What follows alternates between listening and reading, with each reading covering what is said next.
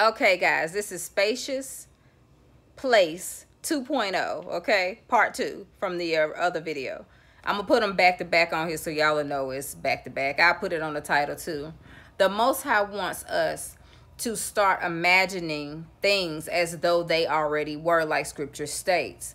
And while you're doing such, get into the feeling of what you're saying. He wants you to say, like he gave me the example, which I've been doing this. This is how I got to the state that I'm in now. It's basically manifesting, which is the same thing the Most High did to create the heavens and the earth and us. Father, I love my new house. I love my new kitchen. He said, go into detail. He loves detail.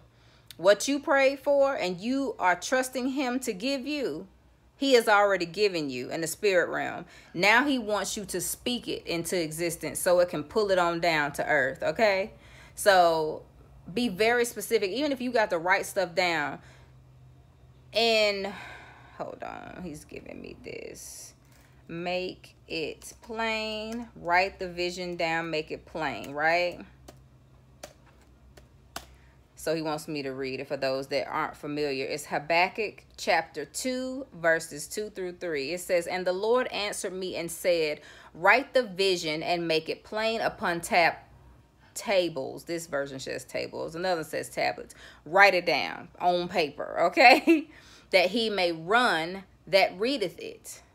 If you don't have your vision on paper where you can actually understand and read it, how are you going to run in that? What he's saying is to run in that direction towards the goal. Run towards the goal. For the vision is yet for an appointed time, but at the end it shall speak and not lie. Though it may tarry, wait for it, because it will surely come to pass. But back to, I just wanted to finish out the scripture, but write the vision down. That was first instruction. Then make it plain. Now, when you're making it plain, you're not only making it plain to you, you're making it plain to the Most High that you understand what the goal is. He already put the desire in you, so he already knows what the vision is. He's seen everything from beginning to end before we were even born, okay?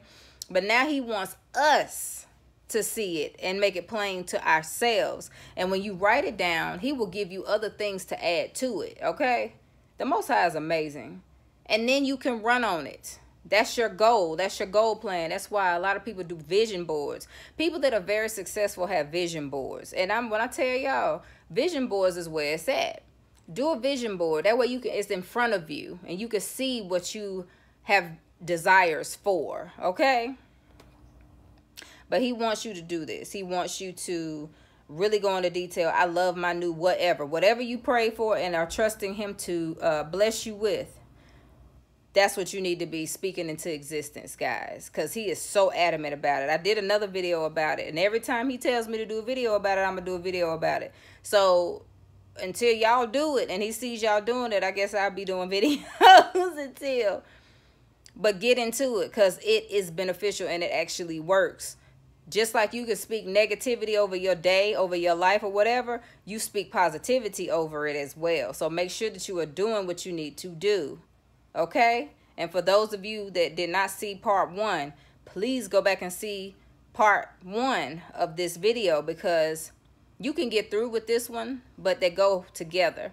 And then y'all will know that I was letting y'all know why my hair look a hot mess. I look like Sonic the Hedgehog. But anyway, but at the end of the day, that's the word.